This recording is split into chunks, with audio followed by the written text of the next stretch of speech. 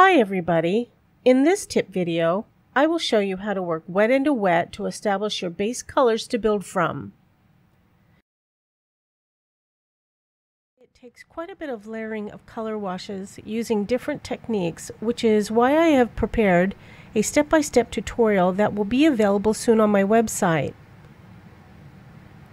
But here I'm going to specifically show you a few wet into wet techniques, as well as creating a distinct and dramatic light source to the succulent. As usual, I started with an accurate drawing from a reference photo I had taken. I began by wetting the paper of one petal. Because succulents are slightly more transparent on the outside edges, I paint a pale watery wash of lemon yellow while the area is still wet. I pre-mixed Winsor Newton green-blue shade with leaf green in a watery consistency. I use the tip of my brush using light pressure to move the paint into a smooth transition, building up the darker values with additional pigment. As I continue, I refer back to my reference photo, making sure the values on the outside petals are correct, and then I allow them to fully dry before additional washes are applied. The outside petals will be my lightest values, and as I work inward, the petals will become darker in value, creating additional contrast, therefore creating a bit more drama to the center of my succulent. I mixed a very pale Winsor Newton blue-green shade, and again using the tip of my brush, I feathered in one more color change. Referring back to my reference photo, I want to be sure to keep the lighter edge where the petal is more transparent. By utilizing the tip of my brush, I lift color back out while the petal is wet. Lifting is accomplished when the brush is dry.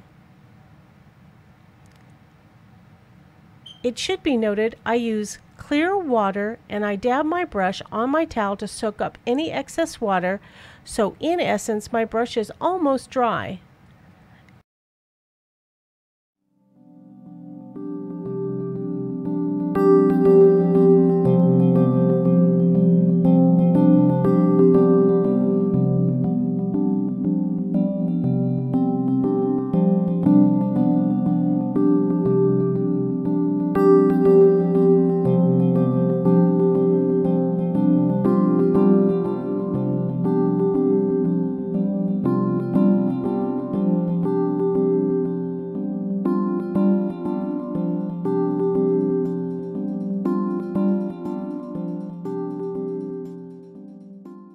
As you can see, I painted in pale washes of color to the center of the petals.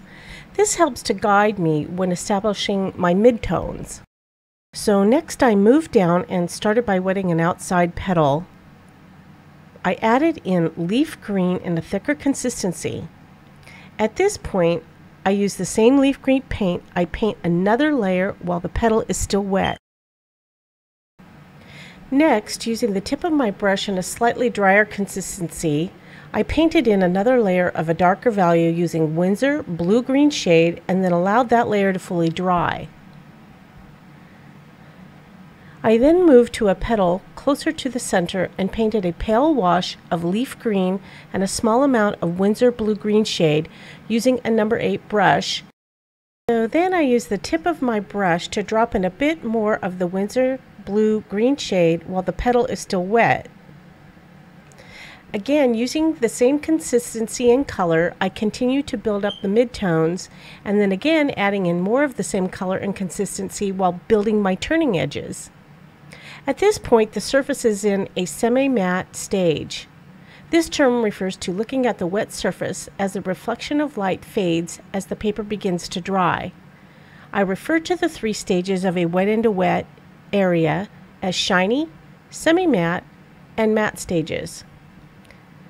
I go into more detail and show you a close-up of each of these stages in my full-length tutorial, which will help you determine how much pigment will disperse across the surface of the paper. It should be noted, I'm using Arches 156-pound hot press paper, which has a smooth surface with almost no texture visible. This is my preferred paper.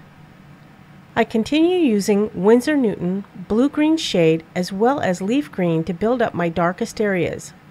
Now you can see a bit more of the contour of the petal developing. So now I'm painting using a thicker consistency of Winsor blue-green shade to create a bit more dramatic contrast. Once again, I refer back to my photograph, making sure my darkest values are correct. I'm using sap green and Winsor blue-green, and I'm starting to build my turning edge. As you can see, I notice the highlight and I lift those areas while the petal is wet, and then I allow it to fully dry.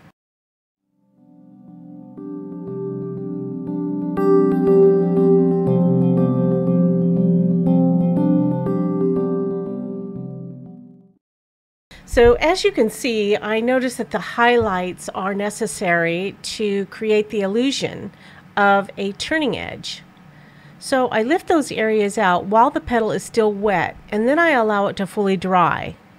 I then move to the upper petal, adding in a slightly thicker wash of Winsor blue-green. I keep adding washes using the same consistency and continue to build the inside contour of the petal.